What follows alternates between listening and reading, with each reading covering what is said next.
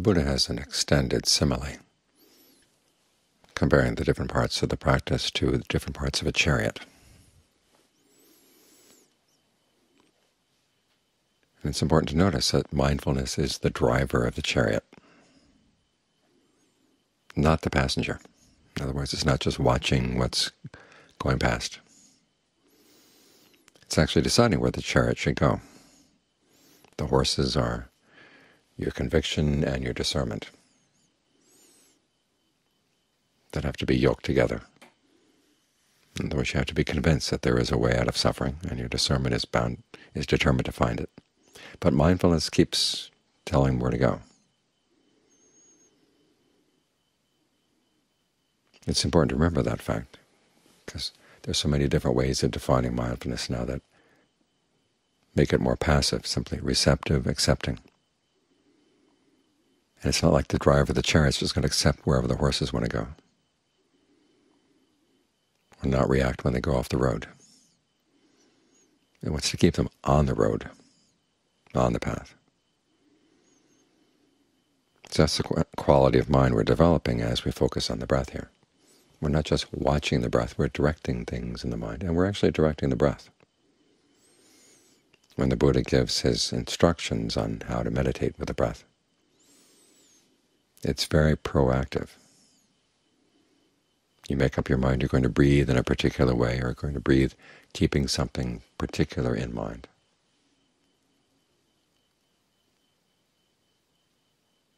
You try to breathe in a way that gives rise to pleasure, that gives rise to rapture. You try to be aware of the whole body as you breathe in, breathe out. Be aware of how perceptions are having an impact on the mind. So there's a direction to all of this. But to change the analogy for a bit, you do have to be grounded. This is why when the Buddha is explaining how all the different frames of reference work together, he has you stay with the breath. In other words, you take the body as your primary frame of reference. You're going to be here with the breath coming in, the breath going out. And you do what you can to stay there. In the course of doing what you can, you're going to discover you keep bumping into feelings and mind states. In other words, there are feelings of pain or discomfort that may be getting in the way. But you can also create feelings of pleasure. This is one of the Buddha's important insights, is that feelings don't just come and go. There's an intentional element in how you focus on different parts of your body, focus on different sensations. And you can either amplify a pain or you can amplify a pleasure. We're pretty good at amplifying pain. But here's an opportunity to learn how to amplify pleasure. How do you breathe in a way? How do you maintain attention to the breath in a way that allows for pleasant feeling? As John Lee says, it's a matter of trying to make the breath as smooth as possible. You can think of a fine thread of silk. You want to make sure it has no frayed parts. It's a clean thread, all the way in, all the way out. And simply paying attention to that breath, making your attention as clean and unfrayed as the thread, makes the breath comfortable.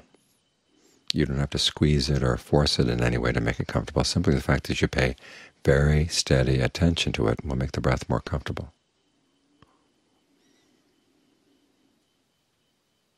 That's an important lesson right there, that feelings that come up in the body don't always come up just willy-nilly.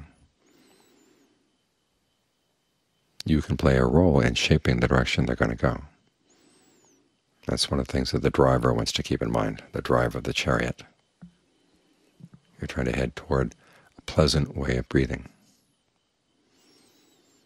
The same with the states of the mind. If hindrances come up, you don't want to just be with them or let yourself be surrounded by them. You try to get out. You try to replace them with more skillful states of mind. In other words, if the mind has trouble staying with the breath, you've got to figure out if the problem is with the breath or with the mind. If the breath seems comfortable but the mind is not sticking with it, okay, there's something wrong with the mind. You've got to look there. This is where the Buddha talks about learning how to gladden the mind when you're feeling down, how to steady the mind when the mind is scattered all over the place, now to release the mind from the things that are making it feel burdened. Again, these are directions for the driver. You're not just sitting with whatever mind state comes up. You're trying to use your knowledge of the breath, and use your ability to create pleasant feelings of the breath, and also to change your perceptions so as to get the mind in the right place. If you're feeling oppressed at work or in your family, you've got to learn how to rethink that perception.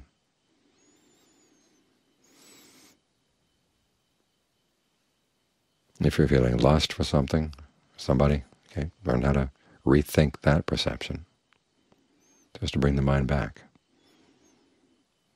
Where? Bring it back to the breath. Sometimes working with your perception of the breath will change the mind's willingness to stay with it. If your perception of the breath is narrow and constricted, the mind won't want to stay.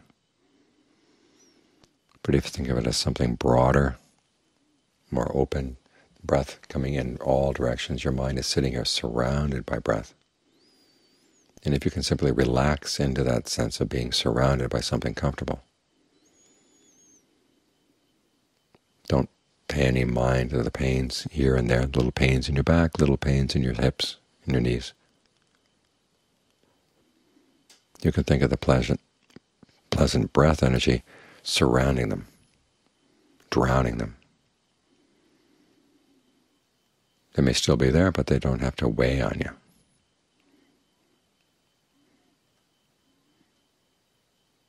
So there you are. As you focus on the breath, you're also dealing with feelings, you're also dealing with mind states. As for Dhammas, mental qualities, again, they're there in the mind. Either you're going to be dealing with hindrances and trying to put an end to them, or dealing with the factors of concentration, trying to give rise to them.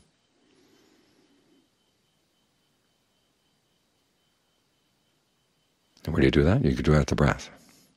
You want to get the mind into jhana, you want to get the mind into good, strong concentration. You don't take concentration as your object, you take the breath as your object. And you bring in whatever other qualities will help you stay with the breath, with a sense of ease, having that same sense of consistency, that smooth thread of your attention that stays steady all the way through the in-breath, all the way through the out-breath. So everything's right here, all the things you might need to know about. Those 4 frames of reference are useful because they point out possible areas of where you may have to adjust things to get the mind to settle down. Remember, this chariot being driven by mindfulness is heading toward right concentration. It's not just wandering all over the place. You're trying to get the mind to be here solidly with the breath. A sense of being balanced, a sense of feeling at home here in the breath.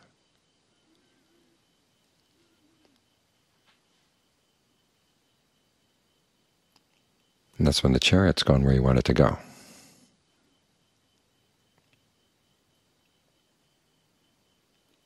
So the breath is the main topic, but you're always going to be bumping into feelings, you'll be bumping into different mind states, bumping into different mental qualities as you try to stay with the breath.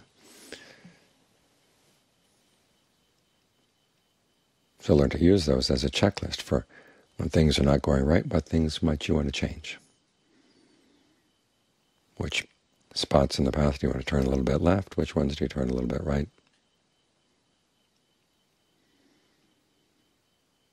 But the goal is to get here and be solidly with the breath, because that's your anchor in the present moment, and when you're in the present moment, you can see things going on in the mind much more clearly than if you just float around trying to keep track of thoughts, or float around keeping track of feelings. It's so easy to get sucked into those thought worlds, those feeling worlds, if you don't have the breath as your anchor.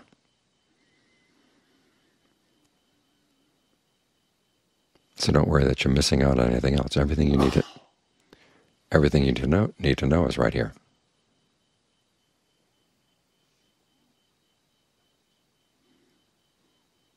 And that way you keep your conviction and your discernment on course.